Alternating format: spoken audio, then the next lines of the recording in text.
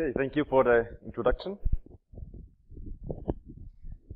So, I'd like to start with pointing out the motivation behind this work. And the goal is to do a modeling of resonator viscosity and mass density sensors. So the goal of the model should be to predict the sensor response in terms of the resonance frequency and quality factor, independent of the quantities to be measured. Well, with such a model, one could optimize the measurement range and resolution for specific applications. And just to mention a few, we'd like to use these sensors for diagnostic tools for body fluids, monitor phase transitions, and analyze the microstructure of complex liquids like emulsions, suspensions, or polymeric solutions. So I'll give a quick overview about resonator viscosity sensors. So commonly used are either cantilevers, flexural plate, or tuning fork setups, also torsional cylinders, or piezoelectric devices, either based on the thickness shear quartz or the surface guided waves. We mainly worked on either micro-machined devices, like these cantilever devices, or doubly clamped bridge structures, or these micro-machined plate resonators. But miniaturization in that case was not always the best idea, so we scaled up a little bit to make them more handle-able in the application, and we used basically similar structures, but at larger sizes. Quickly show a few examples of these devices. So this is a plate resonator in silicon technology, which is actuated by Lorentz forces and read out with piezoresistors at the end of these springs. So this upscaled version, so in the range of 10 millimeters, these millimeter-sized plate resonators are in completely metallic technology.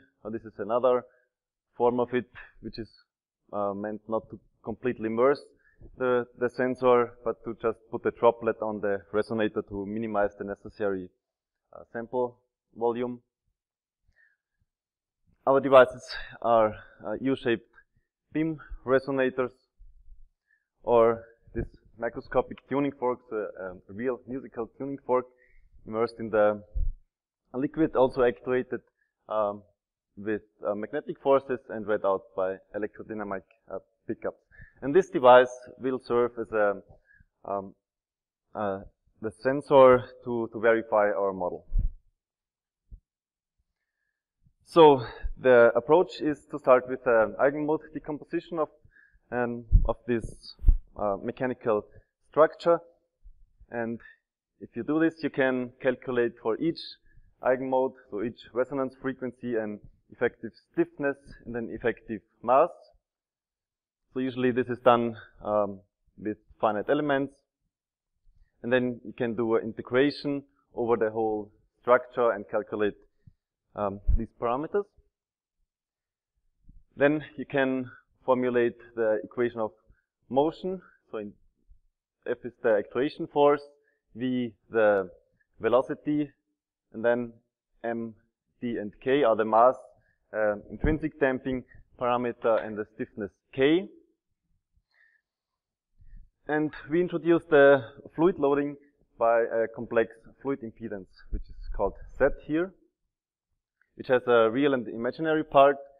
And if you know the values of this, you can calculate the resonance frequency and the damping in case of fluid loading. So omega r is the angular resonance frequency. So finally you will end up with a loaded resonance frequency in that form, depending on the real part of the fluid impedance, and the quality factor depending on the imaginary part of this fluid impedance. And the question now is, how does this complex fluid impedance Z depend on the fluid parameters and on the geometry? And for this, we use this decomposed form where we take out the fluid parameters. Rho is the mass density of the fluid, eta is the viscosity, and the influence of the geometry is modeled by 3 parameters, namely an effective fluid volume, an effective interaction area of shear wave, and an effective viscous dissipation length.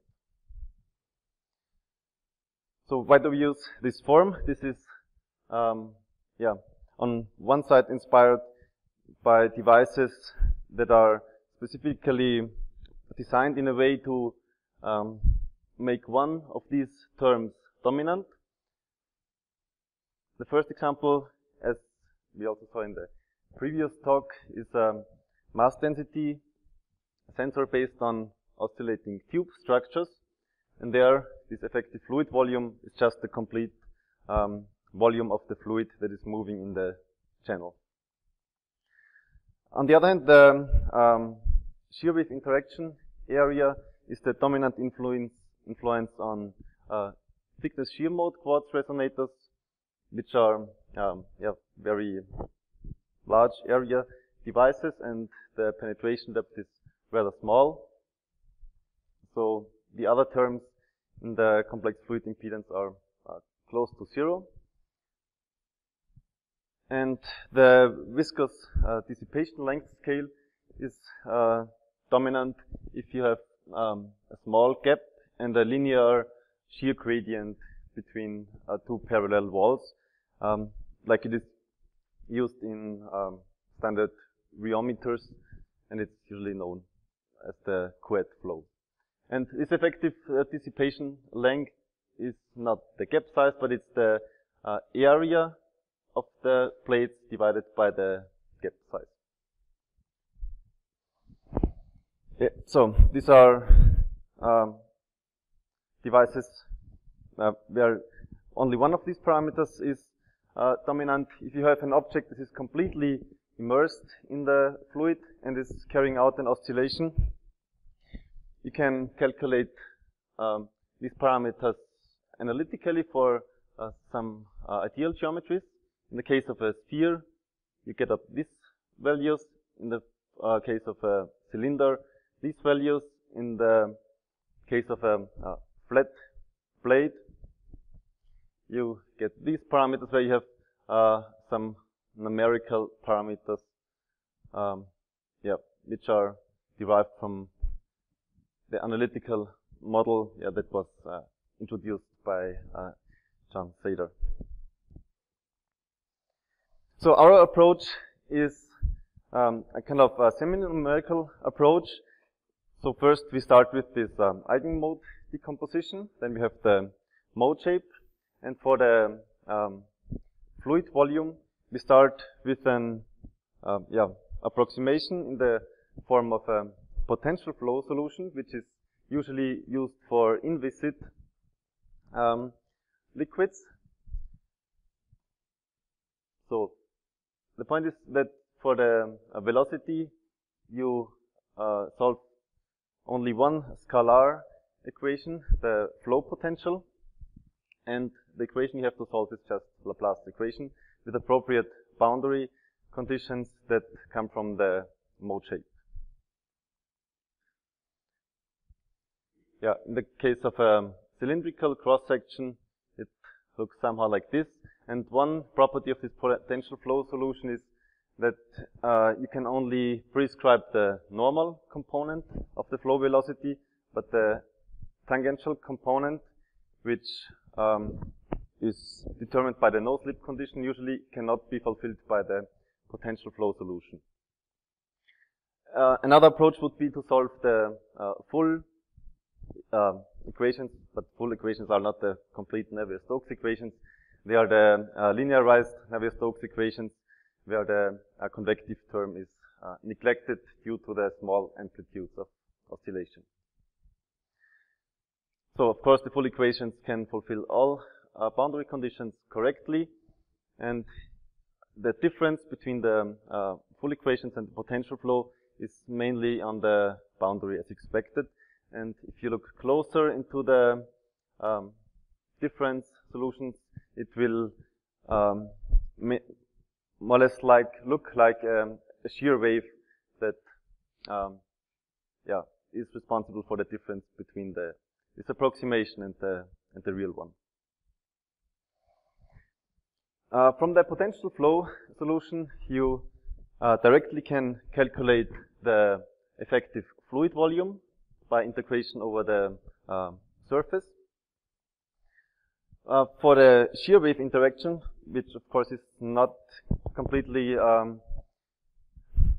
solved for by the potential flow solution, you can also do that, and the idea behind this is that to get the correct solution, we start with potential flow and correct the boundary condition by a superposition with appropriate scaled shear wave solutions.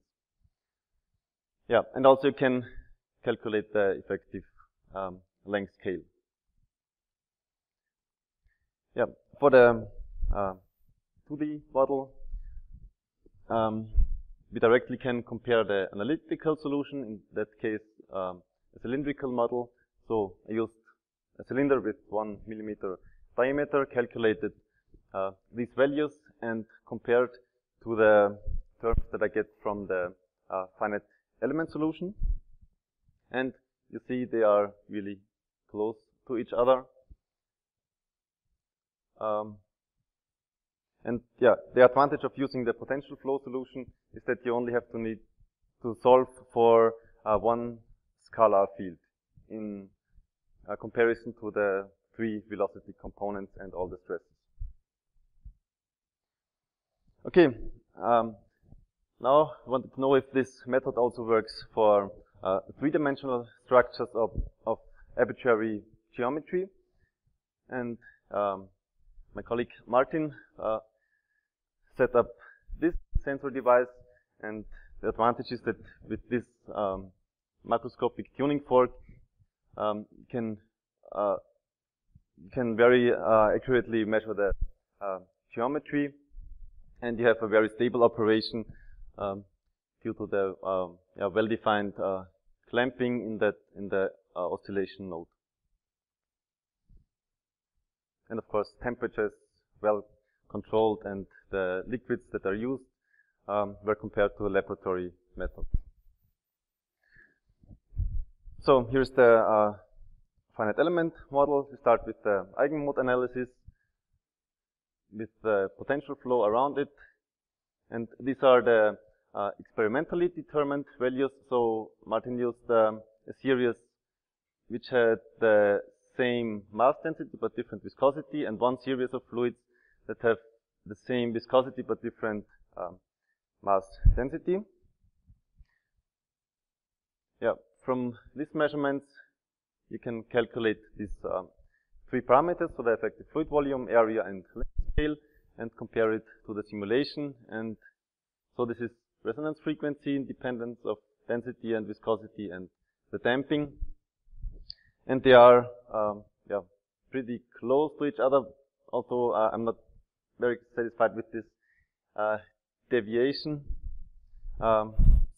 which could be the cause for this could be that the discretization was still not sufficient for the potential flow solution. Yeah, and here is the comparison between the experiment, analytical, and the finite element model. And what's interesting is that this analytic solution for the cylinder is actually for some of these parameters closer to the experiment than the finite element solution. Okay, I think I'm almost at the end of the time, so I just present the summary and the outlook here on this slide, and thank the team and the Linz Center of Mechatronics for funding. Thank you.